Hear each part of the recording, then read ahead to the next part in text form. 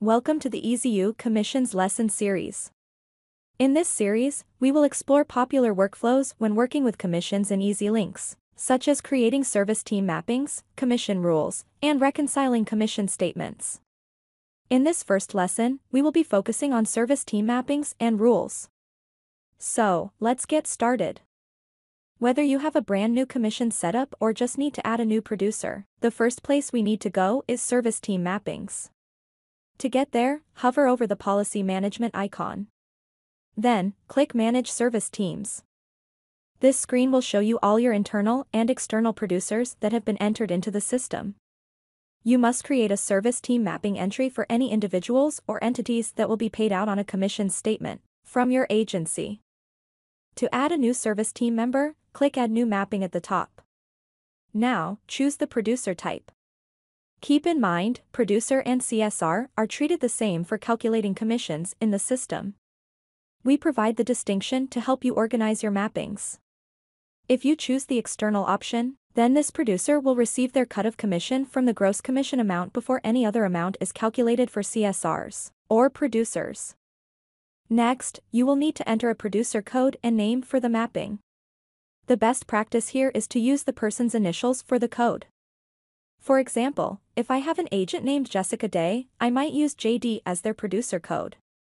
For the producer name, enter their name as you would like it to appear on your commissions reports. Then click Save.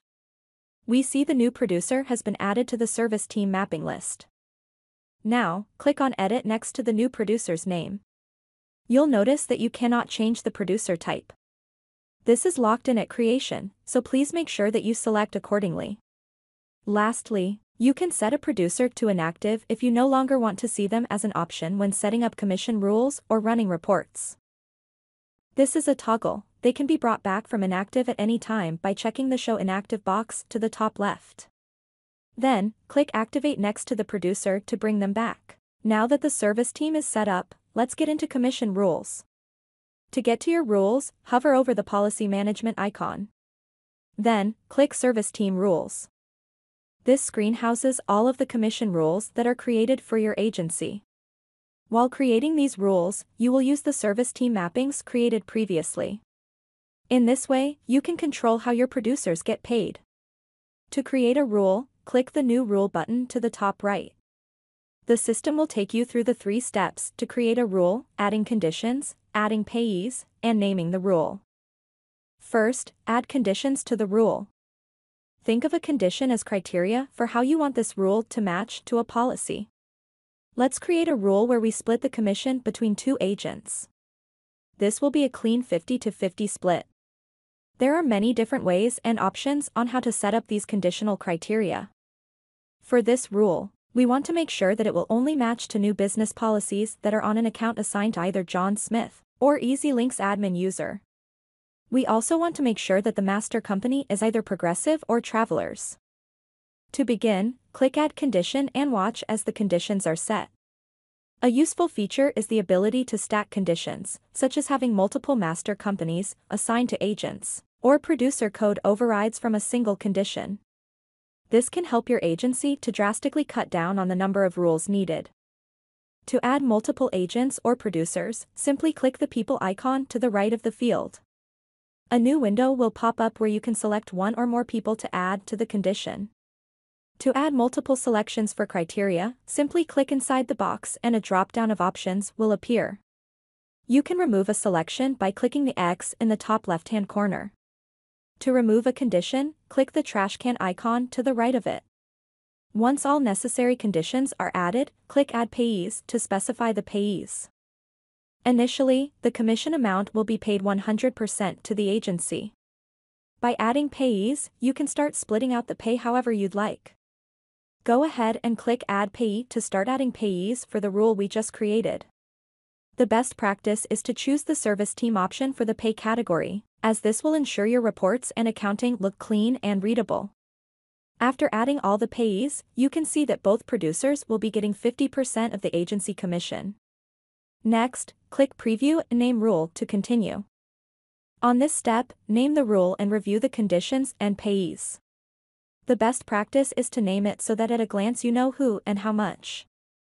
For example, this rule name is EAU-JS, Progressive Travelers, 50/50. This tells me that the producers with service team codes EAU and JS are each getting paid 50% on their policies with Progressive and Travelers. The description is useful if you need to go into more detail about the rule and its conditions. Another useful feature is that you can see the complete rule written out in an if/then format below. If the conditions are met, then the commission will be paid out to these payees accordingly. If anything looks off, you can click the link to change conditions or change payees to update the terms. Once everything looks good, click Save Rule. Now, you can see the new commission rule in the list. Next, let's set up another rule. If you need to distribute commission to producers other than assigned agents on customer accounts, it is recommended to use the producer code override condition. For example, if your agents typically cross-sell policies, then the best practice is to utilize the producer code override condition instead of assigned producer. This way, you can specify the agent that the rule should trigger for a per-policy basis using their producer code. Please note, the agent's code must be entered into the producer code override field on the policy to match correctly. Now, let's add payees. Here you see, the agents we entered in the last step, by their producer code override, will receive 25%. Next, click Preview and name rule. Here, you see we have named the rule with a title that is quick and easy to understand, at a glance. Next, save the rule. Now, you should see the new rule in the list. Let's create one more rule, this time using an external producer. Let's set this rule with some different conditions. In this case, imagine that you have an external brokerage that provides you with referrals. We will set up a rule that looks at a certain lead source and will then trigger the rule match when detected, paying the correct amount out to the brokerage. To do this, set a condition using the lead source field with a value of referral external or whatever you named your lead source. Keep in mind that this lead source will need to be input on the account, under the lead info section, for the rule to match correctly. Next, set up payees. Here, we will use the service team category again, but from here choose the external producer. You will see a yellow warning appear, letting you know that external producers will reduce the total agency commission. This means that whatever amount of commission you give them will come out of the gross commission, and the leftover amount will then be considered the new 100%. Now, click Preview and name rule. Once you fill out the information on this page, save your new rule. Now that we're back on the rules homepage and have some rules to work with, let's take a look at the different elements on the screen. In the center is the current list of commission rules. On the left is the rules filter. You can use these filters or add more of your own by clicking more filters to drill down to specific rules that you would like to view. Above the rules list is a search bar you can use to search by rule name and payee. This is useful if you know exactly what you are looking for and do not have a need to utilize the more granular filters. In the top right are the New Rule and Edit Columns buttons. The New Rule button allows you to create a new commission rule like we did earlier. The Edit Columns button enables you to decide which columns you would like to see on the commission's rule list. Now, when EZLynx looks at a commissions statement, it will run through the entire list of rules from top to bottom, trying to find a matching rule for each line item on the statement. Because of this, you will want to organize the rules with the most specific at the top, to more general as we move towards the bottom.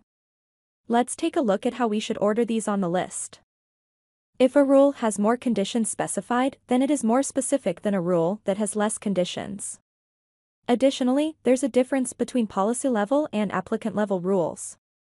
A rule is at the account level if the assigned producer condition is specified. A rule is at the policy level if the producer code override field is specified. A policy level rule is always more specific than an account level rule. In this case, the new business and producer override rules need to be moved above the admin assigned rule, with the new business rule being placed before the producer override rule. To do this, grab the handle to the left of the rule and drag it above the admin assigned rule. You'll need to do this individually for both rules. Now, before we wrap up this tutorial, let's briefly go over the Actions dropdown. This can be found in the far right column of each rule. Here, you'll find options to edit, copy, and delete. The edit option allows you to edit the rule. The copy option allows you to create a copy of the rule. And the delete option allows you to delete the rule. Once you have your service team mapped, rules created, and ordered accordingly, you have completed all of the necessary setup for reconciling commissions in EZLynx. Thanks for watching.